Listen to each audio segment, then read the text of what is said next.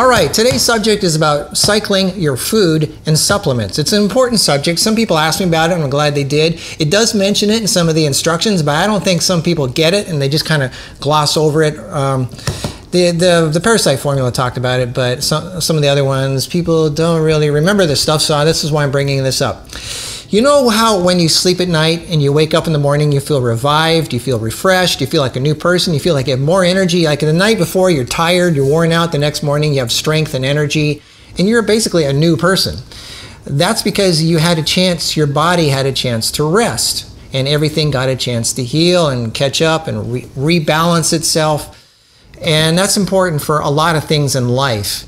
And your body needs to rest also, the function in your bodies. That's why a lot of the things that you take, especially things that are strong things, that are hormone balanced, like my Man Force, the Night Rebuild, and the Happy Time, especially those things, and the Parasite Formula should be, you do them for maybe 6 days a week, 5 or 6 days a week, and then for 1 or 2 days a week, you don't do them.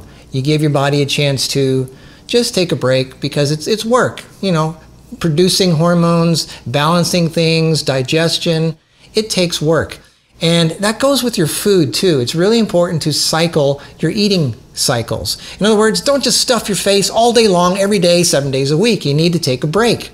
That bodybuilders, professional bodybuilders, even those guys that do steroids and they get really big and they're aggressive, they know that taking a day off of eating, like not eating on Sunday, makes their muscles grow even more aggressively on Monday when they start up again. So even these guys that are doing the cheat stuff, they know to not eat for a day. Yes, bodybuilders who you just pig out all day long, they found that not eating for 1 day makes their muscles grow even stronger and faster the day they start eating again.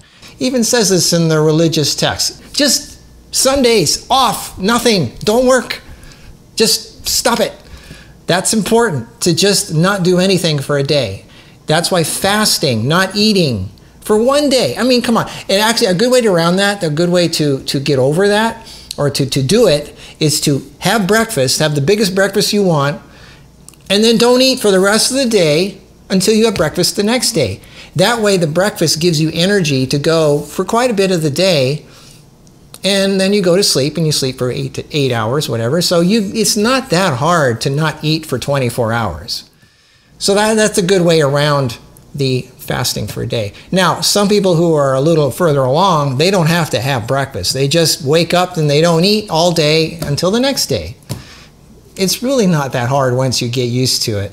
And you find that on Monday, you just feel just that much more, it's important. Anyway, taking a rest is important. You need to cycle your stuff. Everything in your life should be cycled. I mean, you should, take some time off from everything, from, even they say in relationships to just take a day off and chill and be in your own space. Don't deal with anybody. And you need time to have your own me time.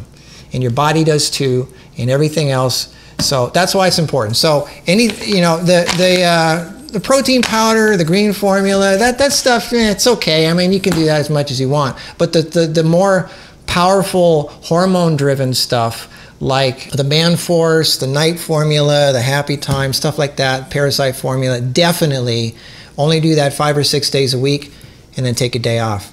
Now, I suggest 1 day a week you do nothing. No powders, nothing at all, nothing. No juices, just water and maybe some tea.